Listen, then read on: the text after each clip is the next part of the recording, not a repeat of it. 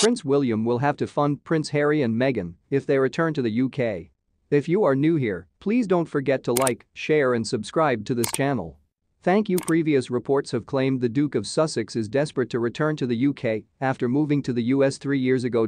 Prince William may not be in line with Prince Harry's return to the UK because he will have to fund his younger brother's family, according to Daily Mail commentator Ephraim Hardcastle. The Duke and Duchess of Sussex made the decision to step down from royal duties in 2020, marking the end of the many perks that come with being a member of the royal family. Then, the couple moved to the United States to start a new life, along with their young son Archie.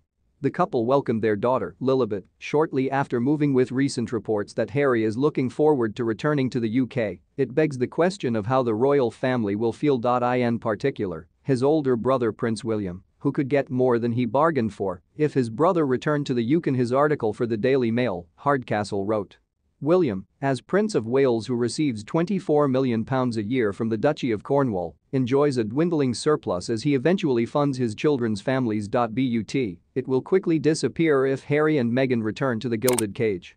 William will have to fund their duties and Archie and Lilibet's housing and tuition costs. Prince William inherited the Duchy of Land after the death of his grandmother, and his father became king. Now in this position, William's company is entitled to its excess dividends each year. In his memoir, Spear, Harry claimed King Charles warned him he didn't have enough money to support him and Meghan when they married in 2018.